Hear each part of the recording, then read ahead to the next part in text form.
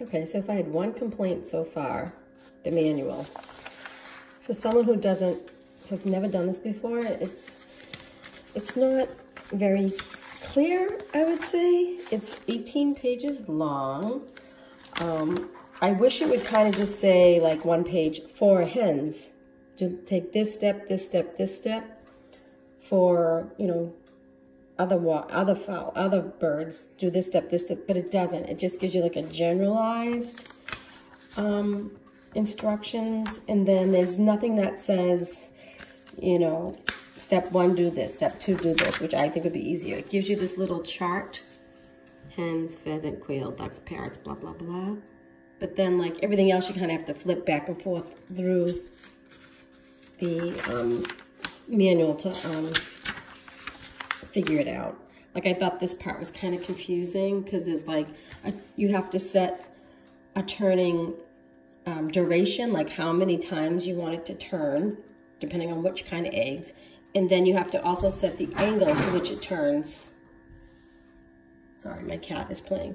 The angle is, I think it has to do with these eggs. Like it's, you know, a bigger turning angle for bigger eggs, which makes sense, but it's not super clear. I'm like, I don't know if I skipped a page or whatever, but it never told me to put water in.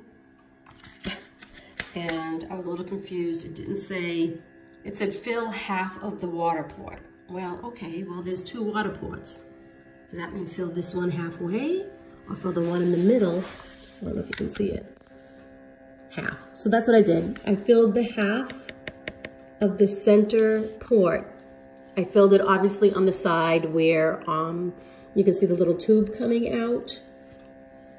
And when I filled that, it dripped into here. So I think what you're supposed to do is fill this up to that little hash line. You can see that little, looks like a little stick in there. And then it drains into the center. And during incubation, I believe half of it's supposed to be filled. And then I think once you get to lockdown, you fill both parts. So there's more, the humidity is higher. I believe that's how it works, but anybody can correct me if I'm wrong, and then we'll see what happens. I could fail completely at this. And then up here is the menu. So what you do is you hit these 2 buttons at once, and that brings up like the mode that you can change these settings.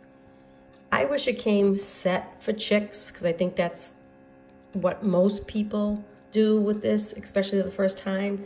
And then if you need to change it for like quail or something else, then you can make the change. So I started playing with it, and I have no idea if I changed the default settings, but I think I did it right.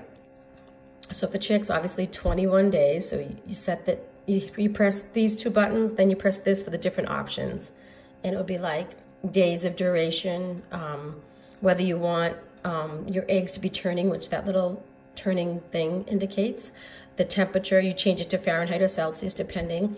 And for chickens, I set it at 99.5. The asterisk means that it's still coming up to temperature. And I believe that when it gets to temperature, that asterisk will be there, but it will slowly go off and on. So see, you can see it's coming up. Now we're at 98. But initially, I didn't even know I was supposed to put water in it. That's not too smart of me. Well, it didn't give me a step-by-step, so, but I did figure it out. Thankfully, I hope I have it set right.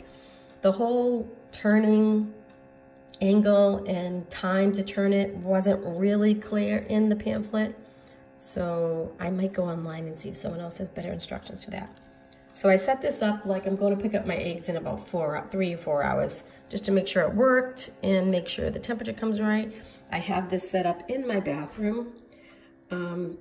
I have big windows in here, as you can see, but there's this wall blocking, so hopefully there'll be no direct sunlight on it, so it doesn't change it. And we do have to keep the room, it says keep the room, and you know, don't let the room get below 63 degrees Fahrenheit. So, and that's it. I'll check back in.